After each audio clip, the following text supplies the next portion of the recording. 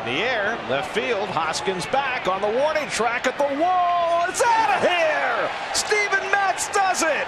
The third Met pitcher ever to homer in back-to-back starts. The first since Ron Darling in 1989. And the Mets go in front 1-0.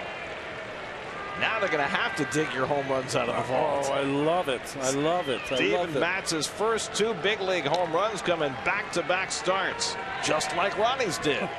I love that Steven has done it now in his 2 starts, his last 2 starts. He is the only offensive player for the Mets that's driven in any runs.